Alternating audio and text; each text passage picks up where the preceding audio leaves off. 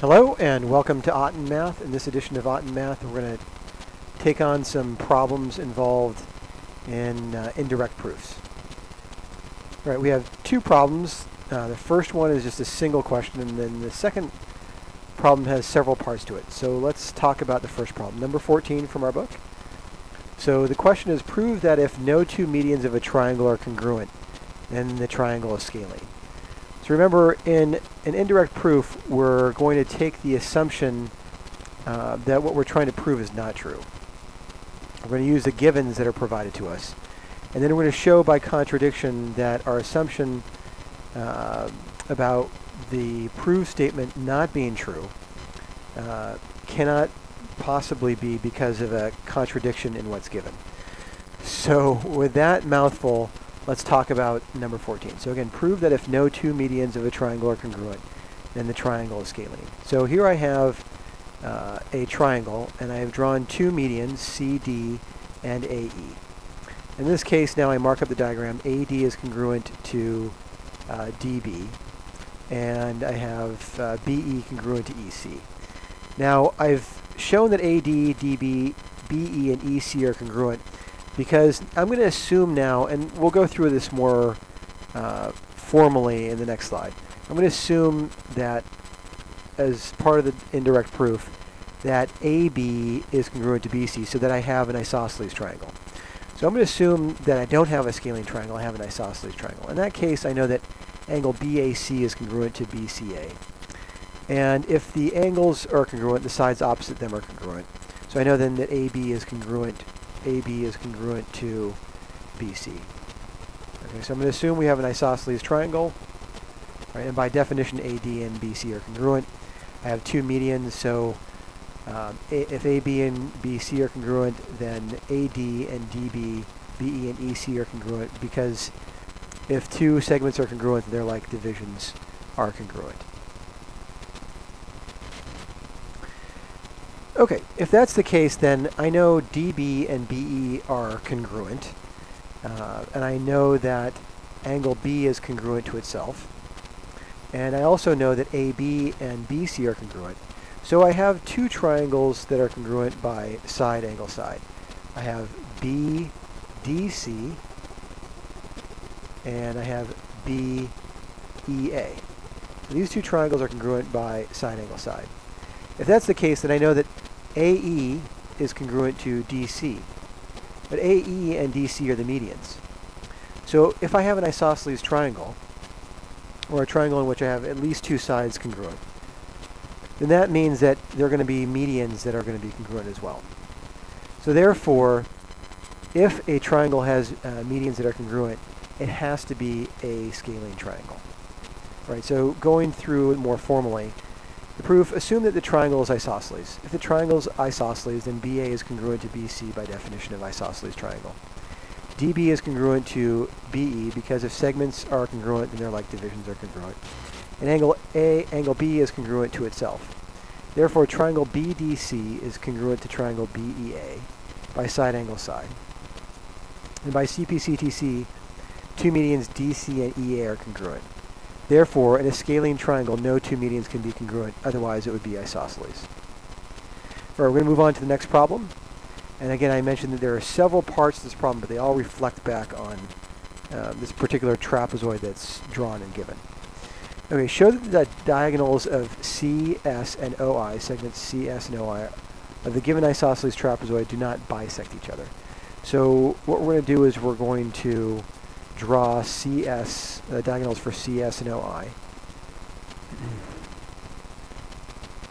And I draw my first diagonal here, and my second diagonal here. Now I want to find out that what the midpoints are of CS and OI. Because if they bisect each other, then the midpoints are going to be the same. So I do the calculations for the median of CS, and I find out that the midpoint is 1, 4. And then I do the calculations for the median of OI, and I find out that the median of OI is negative 1, 4. So in fact, the diagonals do not bisect each other because the medians of the two diagonals are different. In the second question, it's asked, are the diagonals of this isosceles trapezoid perpendicular? So we want to find out again. So we draw CS, and we draw IO. And we want to find out if these two diagonals are perpendicular. And if they are perpendicular, then we know that the slopes of those two lines are going to be opposite reciprocals of each other.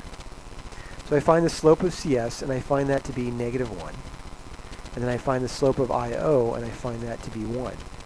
So yes, in fact, the diagonals of this isosceles trapezoid are perpendicular because the slopes of the diagonals are opposite reciprocals. Okay, moving on to part C. Do you think that the diagonals of every isosceles trapezoid are perpendicular? So what we're going to do here is we're going to experiment. We're going to move point I to -6, 0 and S to 6, 0. So we keep our isosceles trapezoid because the distances from C to I and O to S remain the same. And now we're going to, again, draw our two diagonals from C to S and from I to O, but with the changed coordinates. So I change I, in this case, to -6, 0, and I change S to +6, 0. So let's just change that on the bottom.